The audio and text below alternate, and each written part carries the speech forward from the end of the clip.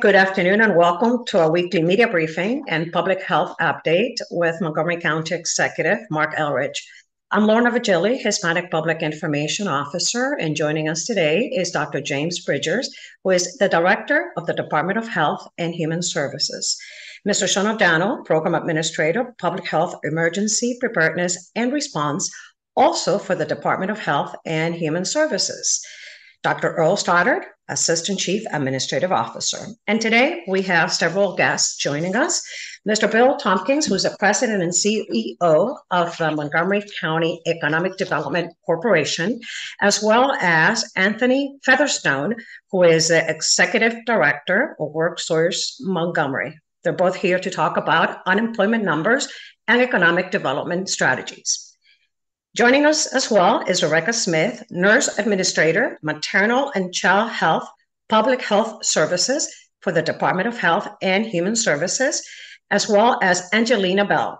She's a manager, Babies Born Healthy Program, also for the Department of Health and Human Services. They're here to talk about trends for mothers and babies within our Black community and African American diaspora. Members of the media, remember to raise your hand during the Q&A portions of this presentation. And after this long intro, it is to you, Mr. County Executive. Good afternoon. Thank you for joining us, everybody. Thank you, everybody, for being here today. So let's get started. So I was going to talk first a little bit about, the economy.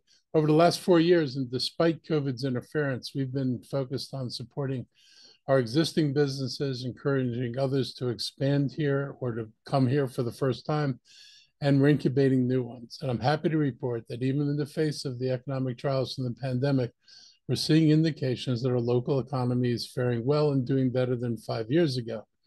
According to the Bureau of Labor Statistics' latest unemployment data, Montgomery County's unemployment rate stands at 1.5%. This rate is tied for the lowest rate since 1990. And only in December 1999, nearly 23 years ago, actually nearly 24 years ago, did our unemployment rate mirror this level of prosperity. Historically, full employment has always been viewed as having unemployment between 3 and 4%. So we've, I think, set some notable marks right now. Statistical insights from both the Montgomery County Economic Development Corporation and Montgomery Planning's Economic Indicators briefing for the first quarter of 23 show a year-to-year expansion of our labor force with over 8,800 individuals joining the labor force, and employment figures have followed suit with an addition of more than 14,000 jobs to our local economy from March 22 to this past March. We continue to make business-friendly reforms throughout the county. We've embraced changes that simplify permit filings, upgrades, and business establishment procedures. We also have improved our procurement process through digitization and focused on making sure that more local and minority-owned businesses are receiving county government contracts. In fact, for the first time, our Office of Procurement has more new vendors receiving county contracts than previously established vendors. So this is a good sign that we're beginning to get work out to more companies in the county.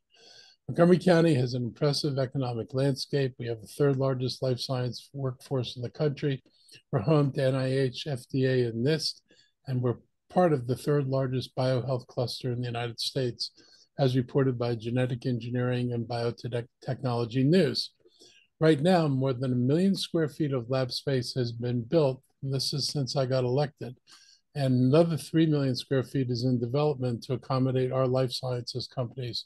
We are a hive of innovation. When I came into office, the number of lab space that was being built, or the amount that was being built, was a big round 0. And we've already seen conversions of empty office space to lab space. Continued good news is that Millipore Sigma's expansion project, a $286 million endeavor, set to nearly double its workforce in Rockville. And that is just one of many examples of the asset and strategy-rich environment we have in Montgomery County. And we're not letting up. Projects such as University of Maryland's Institute for Health Computing in North Bethesda continues to generate interest and excitement, and our local, national, and international outreach is setting this county up for continued success down the road. While the record low unemployment rate is certainly good news, the data doesn't capture those who cease to search for work or those who are unable to work. Moreover, the unemployment rate doesn't speak to the quality of employment. Are those people who are earning a living wage with essential benefits like health insurance, or are they getting by at a minimum wage without benefits? Those are the kind of data you really don't get out of the national numbers. Our approach has to be deliberate. We're going to pave the way for everyone to advance their careers through education, apprenticeships, and workforce training. Institutions like Montgomery College and the universities of Shady Grove play a pivotal role in guiding students to opportunities in the life science markets and other tech markets.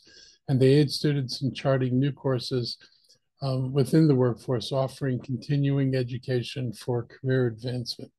I'd also add that, one of the important things that's evolving in Montgomery College and USG is the acceptance that, more people are not going to go to school to get degrees, but can go to school to get certificates. And the certificates are what qualify many people for higher paid, higher skilled jobs in the workforce. So again, it's an evolution of education where the college degree is no longer necessary for every good job that's out there. So it'll be interesting to see how this continues to evolve. Montgomery County houses around 33,000 businesses, and a staggering 95% are small businesses. We've revitalized our approach, weaving these businesses more intricately into our economic fabric. The creation of our business center, accompanied by grants, workshops, and procurement opportunities, has paved the way for more growth. And our small business liaisons are on the front lines, assisting business owners in surmounting the challenges they face. We're being proactive, we're knocking on doors to help these people access our local market. Another indispensable tool in our workforce development arsenal is WorkSource Montgomery. We've revolutionized how we help people find work, offering classes in diverse languages and retooling skills for higher paying positions. And I just want to give a special shout out to WorkSource Montgomery and Anthony Featherstone, because they took an organization which was barely scratching the surface and not doing much to help the people who needed it most, and they've turned it into a real dynamo. And that was one of the first things we were able to accomplish in my last term, and we did this with the help of the county council, because all of us recognized that what we were doing wasn't getting the job done the way we needed to. And this change, I think, has been a real sea change for what we do to help people find jobs and help employers find employees. So I'd now like to welcome MCEDC's CEO, Bill Tompkins, and Anthony Featherstone, who's the Executive Director of WorkSource Montgomery, to share some of their insights on the work they're doing and the contributions to our economy. So I'll turn it over to Bill and Anthony now. Sure. Good afternoon, everybody. The county executive has done a great job of summarizing where we're going with the economy. The 1.5% unemployment rate is just astounding in a good way, mostly good way. It's the lowest it's been, again, since 1990. What it suggests is that if you're looking for a job, and we're trying to keep track of jobs across sectors, whether it be retail or scientific jobs, you can get a job. There should not be a problem getting a job here. And we will look more closely at the types of jobs that are being filled. The labor force is almost back to where it was in 2019, and that is a really, really important thing to know. We are up to about 543,000 people in the labor force. We were 5–10% below a couple of months ago, and now we're just about right there. So it means that you're seeing people, as Mark referenced, coming back into the labor force, whether they had retired early and are deciding to come back, or people who had dropped out. So a very good sign there. In terms of scientific and professional jobs, we've grown by 9.4% over where we were before the pandemic. And that's even more compelling. It really shows that we are attracting more people to work here in segments that are important to us, such as life sciences. The unemployment rate in Washington, D.C., in Montgomery County, is lower than any other jurisdiction in the area. So there are some things happening here that are clearly moving in our direction. I should note that the new numbers that came out are the preliminary numbers for June. All the other numbers that we have in our report that we will release are confirmed numbers for May, and the quarterly numbers will be out right around September 10th. So things are looking good. A lot of people are probably wondering what's happening with the office vacancy rate. It has gone up. It is around 16%, but it is lower than Fairfax County, lower than the District of Columbia. So I think we're all suffering in the region, but we're not doing as badly as some of the other jurisdictions. And I can go on and on with statistics, but I think what I'd like to say is that while things are looking good and are looking better, as the county executive said, we're not letting up. We're still going ahead. There are 5,000 companies that we are targeting to help to accelerate their growth, either through expansion efforts or through job additions. And that momentum will not stop. So we think things are going to be pretty good this year, and it'll be better next year. So we'll just keep on building our momentum. And now I'll turn it over to Anthony.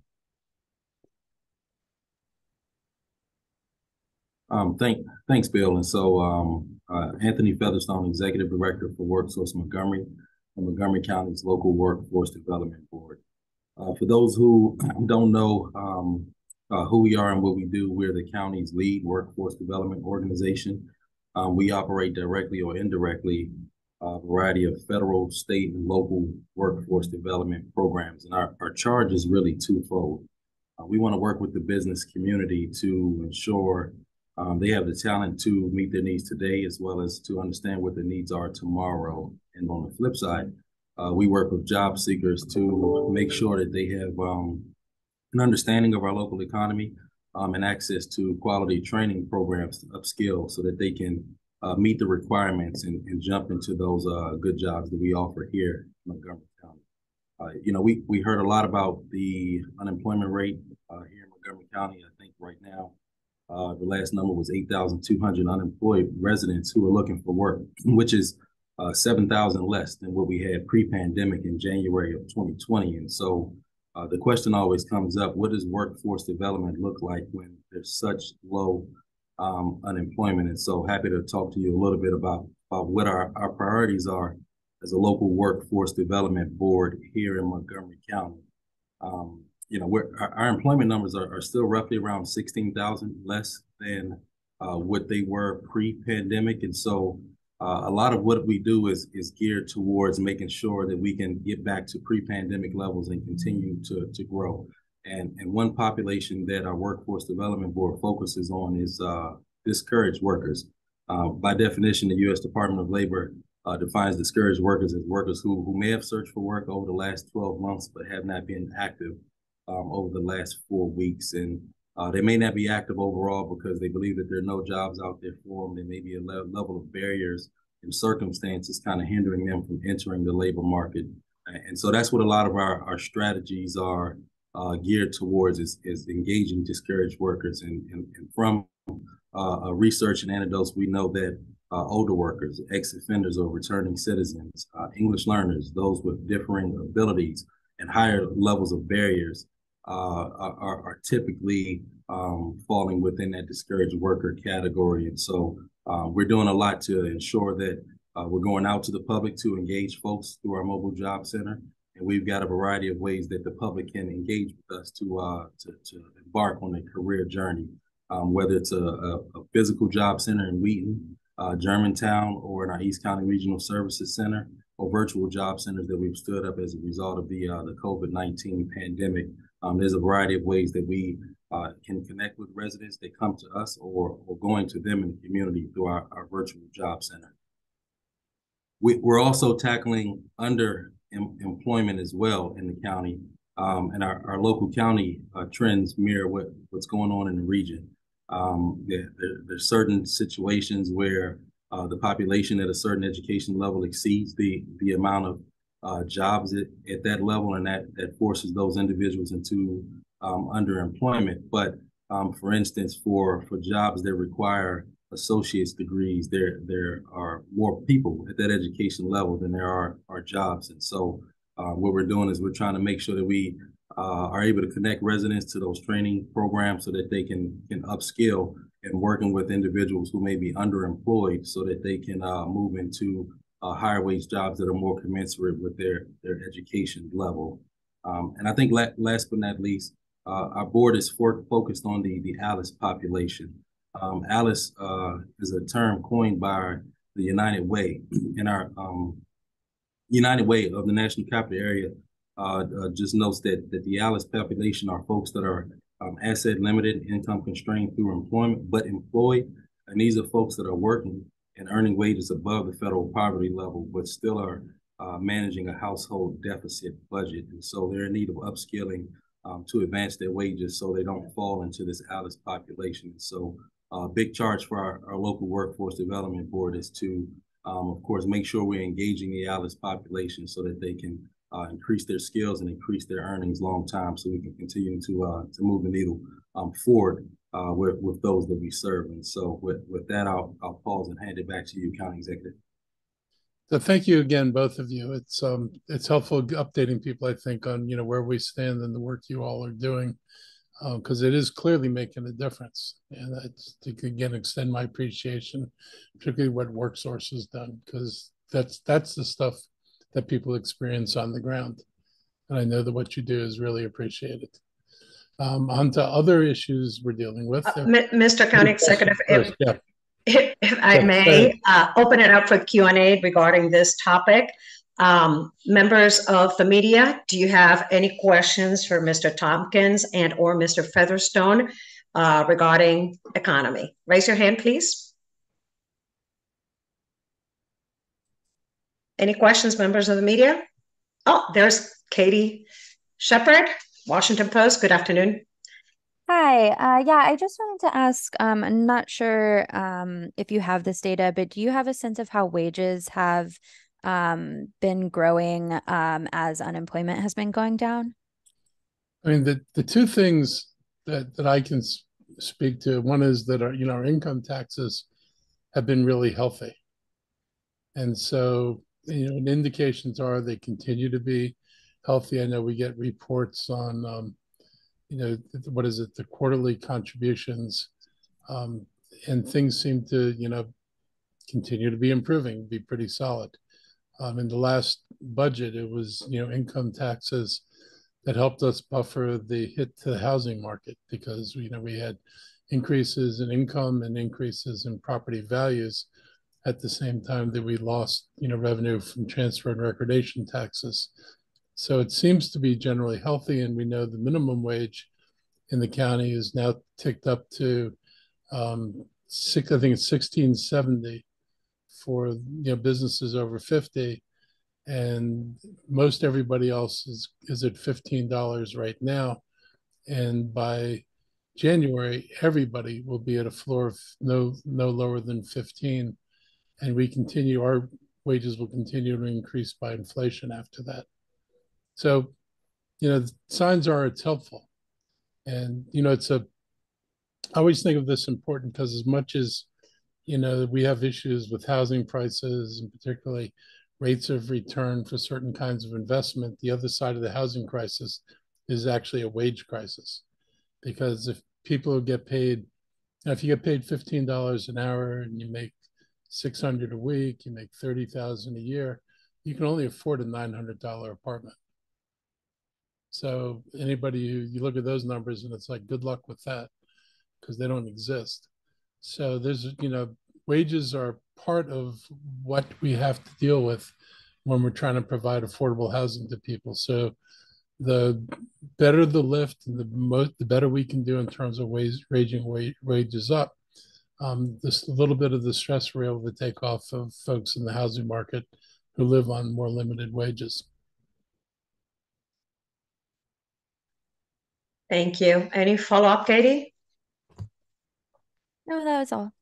Thank you. Any other questions regarding this topic? Members of the media?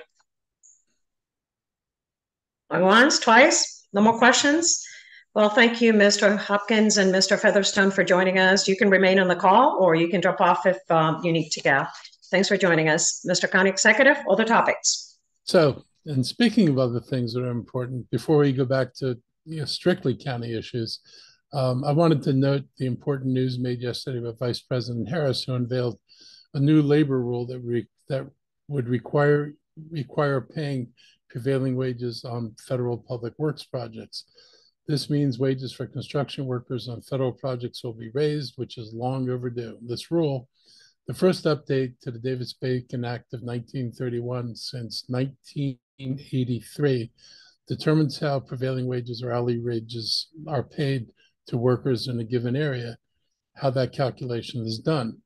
This new rule restores the Department of Labor's definition of prevailing wage used for nearly 50 years before it was upended by the Reagan administration. It will make the prevailing wage equivalent to the wage paid to at least 30% of the workers rather than 50% of the workers in a given trade in a locality. Prior to the new rule, if the majority of workers in a given trade in the locality didn't earn a single wage rate, then the prevailing wage was determined by the average in a given trade in a locality. This average can pull down the prevailing wage if some employers pay very little. And we have in the construction industry, this is not an unheard of thing. Setting the prevailing wage to the paid wage for at least 30% of the workers makes it more likely that workers are paid a true prevailing wage. Our economies thrived on the older prevailing wage rules. Higher incomes translate into greater buying power, creating increased economic activity. Decent wages built the middle class of workers in this country who could buy homes and send their kids to college. And it improves our tax base as well. This new rule finally corrects one of President Reagan's many attacks on workers, and it will go into effect in about 2 months, going to improve the livelihood of about 1.2 million workers across the nation. Additionally, this new rule will add an anti-retaliation provision in the contract clauses to protect workers who raise concerns from being fired or punished. It also strengthens the Labor Department's ability to withhold money from a contractor in order to pay employees their lost wages. I especially like that provision. It should not have taken this long to correct, and I appreciate that President Biden's done more for working families in his first 3 years than any president since FDR. And I mean any. And I hope this new rule will have a positive residual effect on construction workers in the private sector, as well as all hourly employees throughout the nation. On more local work, we're going to talk a little bit about our efforts to reduce maternal health inequities in the county. Right from the start is a program, and it's happening this Saturday, August 13th, from noon to 3 p.m. at the White Oak Recreation Center. Montgomery County Department of Health and Human Services is bringing together several experts to talk about the importance of preconception health, prenatal care, and early childhood health within the Black African diaspora community. The discussion will be led by Montgomery County Public Health Officer, Dr. Keisha Davis. In 2021, Black women accounted for 43% of all fetal and infant losses in Montgomery County, even though they represented just 20% of all births in the county. That's an indication of ongoing disparities in birth outcomes that we have to confront. Montgomery County has made progress in reducing the health disparities faced by this targeted group, but more work remains to be done. To explain what we're doing to reduce our maternal health inequities and explain more about this event on Sunday, I'd like to welcome two special guests. Rebecca Smith, who's a nurse administrator in our Maternal and Child Health Division, and Angeline Bell, who's the nurse manager, and she works for Babies Born Healthy program. So thank you both for being here today and your willingness to talk about your roles in this life-saving program. So I turn it over to you. Thank you very much. Thank you very much for giving us the chance to speak. In the United States, there are alarming disparities in maternal mortality and morbidity. The rates between Blacks and African-American women than any other race. The disparities are dramatic in Montgomery County, in the state of Maryland, and in the nation. In Maryland, the maternal mortality rate among Black women was almost 3 times higher than the rest of the population. Okay, I repeat, in Maryland, a Black woman is 3 times more likely to die as a result of her pregnancy than women of other races. Okay, unfortunately, the same thing can be said about infant mortality and morbidity. In Montgomery County, a baby born to a Black or African-American woman is 2 times more likely to die before its first birthday. Okay, that's why we're talking about this today. Montgomery County Department of Health and Human Services is working to improve maternal morbidity rates for all women with a special emphasis on Black women, their pregnancy, and their newborn babies. We have many programs that work with pregnant people and provide education and guidance to ensure health and safe pregnancy and postpartum period for both birthing persons and the baby. To reduce the huge disparities in the African-American population, we have 2 specific programs, the African-American Health Smile Program and the Babies Born Healthy Program, that work especially with Black and African-American pregnant families. I am the nurse manager for the Babies Born Healthy Program, and I am proud that we provide home-based care coordination services to approximately 140 Black and African-American pregnant and postpartum women each year. We could serve more. We provide health, home visiting, prenatal education, childbirth education, breastfeeding support, parenting support, mental health support groups. We provide transportation to prenatal appointments, community events, and we link clients to community services. We strive to address social factors that influence maternal and infant health, such as unstable housing, food insecurity, economic inequalities, and racism, to even the playing field and to reduce the appalling disparities. I'm thrilled to say in the programs, we see a great success, and we are improving birth outcomes and preventing maternal and infant complications. One of our events, as was mentioned earlier, is coming up this weekend, which is Sunday. So just want to correct, it's Sunday from 12 to 3 p.m. and it's called the Right from the Start event. We welcome all pregnant women as well as families with infants and young children to join us at the White Oak Rec Center on Sunday. All the families can learn about our program and receive information on preconception health, because we want to ensure that women know what to do before they get pregnant. We don't want them to wait when they're pregnant, before they get pregnant, to ensure a healthy pregnancy. Prenatal health is important as well. We want to make sure they're taking their vitamins, they're eating right, that they're abstaining from drugs and alcohol, and they're paying attention to their bodies and also the growing baby inside of them. Postpartum health is important as well. We want to make sure they know the warning signs, such as severe headaches that don't go away, pain, that they speak up, and they keep talking until someone listens to them, okay? And continue to speak up. Breastfeeding is best. Okay, so we want to support all women to have a successful breastfeeding experience. Child development is important as well. We want parents to know the developmental milestones so they can ask the right questions to their pediatrician.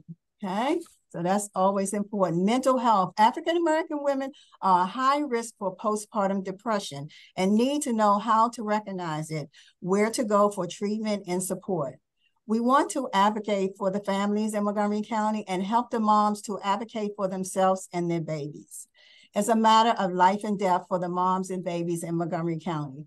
Please tell everyone you know about the Right from the Start event, which is this Sunday, August the 13th at the White Oak Rec Center from 12 to 3 p.m. Thank you. Thank you very much, Ms. Bell. Members of the media, we're going to open it up now for questions regarding this other topic. Please raise your hand if you have any questions for Ms. Bell. And Becky Smith is also here to answer questions. Any questions regarding the Right from the Start event coming up this Sunday? No questions? All righty. Thank you, ladies, for joining us. You can stay on the call or drop off if you need to go. Thanks for being here this afternoon. Mr. County Executive, all the topics and public health update. Yep, I want to thank Ms. Smith and Ms. Bell for their participation this morning. I also want to thank the many partners who will help on the Right from the Start event, including Montgomery County Recreation, the African American Health Program, and Early Childhood Services. And I also want to express my appreciation for the leadership on this issue at the state level from Governor Moore's administration, the Maryland General Assembly leadership, and our Montgomery County State Delegation for their work last session on passing the Healthy Babies Equity Act. And I hope you will please promote our Right from the Start program this Sunday so people know about it. And again, in a world of diminishing newspaper coverage, everything we can do to get this word out is important, and the media can play an important role in helping us inform our residents of what's happening. On other health news, COVID rates are increasing. We've seen a slight uptick in our COVID rate, and this is a reminder that COVID is still out there. People are getting sick. Just this week, I had a lunch that had to be canceled because one of those who was planning to attend came down with COVID. It's not the first person I've talked to who's come down with COVID recently.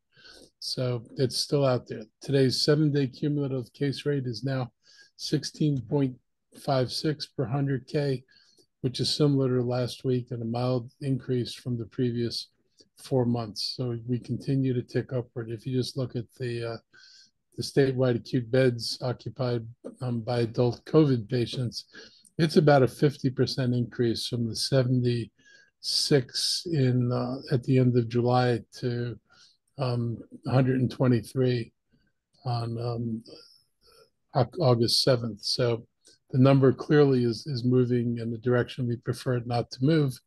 Additionally, the number of acute care patients with a COVID-19 diagnosis has increased as well. As you can see from this chart, Maryland had 78 patients in acute care, ICU from COVID at the end of July. Now they're 123. That's just in a little over 2 weeks. Montgomery County had 18 acute care and 0 ICU patients with a COVID diagnosis on Monday. We also see an increase in our wastewater surveillance, as you can see from this chart, which corresponds to our clinical data that COVID is more elevated in our community. So we're seeing it in the wastewater as well. Although our CDC community level remains low, we can't ignore these increases, which is why we continue to monitor and talk about these rates. So we're urging all the residents to be mindful that COVID's still with us, and as we conclude our summer vacations and gatherings while preparing to go back to school, everybody needs to be aware of the situation. As we move into fall, more activities are going to be back in closed quarters. Children return to school buildings. And so the likelihood of greater opportunities to contract or spread COVID, will increase. So just everybody should be aware that it's going to be time for your new booster shots. If you haven't had a booster shot in the last, 4 or 5 months or 6 months, there are new boosters coming out this fall. So when they're available, they're targeted on the latest strains of COVID. They're no longer going to be bivalent, as I understand it. So they'll be targeting the strains that we're all dealing with right now. I'm going to stop there and turn it over to Sean O'Donnell, who's our Public Health Emergency Preparedness Manager, to talk more about health issues. It's all yours, Sean. Thank you, Mr. County Executive. So again, just to follow on with what we mentioned last week, we are seeing those increases in the wastewater surveillance, as our county executive pointed out, which will likely mean that there is COVID going on in the background. There may be some increases in the coming weeks or so. We've seen the test positivity rise across the state at a slow rate. It's not going up quickly, but again, just showing that there's increased COVID transmissions. And when you look, again, these are the daily levels. We tend to report the weekly levels, but these were all under 1 case per 100,000 2 weeks ago, and most of them have now risen. So it's not just in Montgomery County, across Maryland, we're seeing some increased transmissions. Looking at our particular hospitals in Montgomery County, we've seen a mild increase in the number of patients with a COVID diagnosis. It doesn't mean all of them are there because of COVID, but we are seeing that have increased a little bit. And then looking at the emergency department visits, we have not seen an increase in those visits, which is good news. Likewise, we have not seen any significant increases or large increases in respiratory illness, flu-like illness at the hospitals. So not just limited to COVID. We're getting closer once we go back to school. We're getting closer to that respiratory disease period. So we'll be looking at, in addition to COVID, influenza, RSV, some of the other things.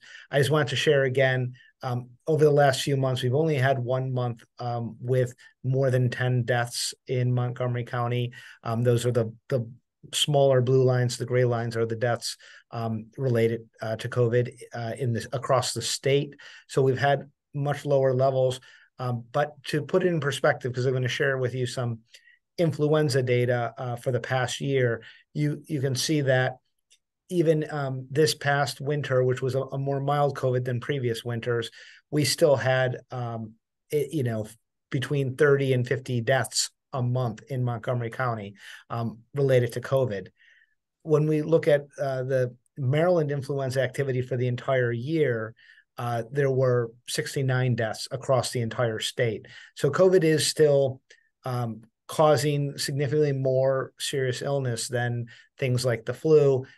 We do recommend both flu shots, and there should be an updated flu shot this fall, as there is most years, and there'll be an updated COVID shot. Both should be available around the same period, maybe at the end of September or early October. So we'll continue tracking these and reporting these out so that the public is aware of what the risks are from these different public health diseases. At this point, I'd like to see if Dr. Bridgers or Dr. Stoddard have any additional items to add. Thank you, Mr. O'Donnell. None for me. None for me as well. Thank you, gentlemen. Members of the media, we open it up now for Q&A, public health update, and any other questions. Please raise your hand.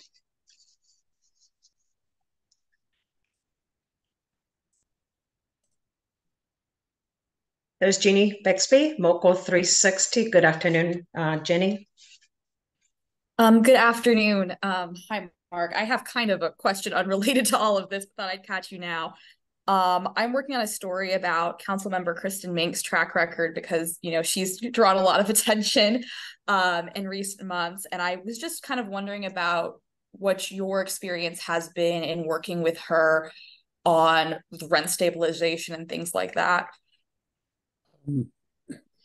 I think, you're going to get a long drawn out answer that everybody else may not be interested in. So how about you call me and you can actually talk to me about that.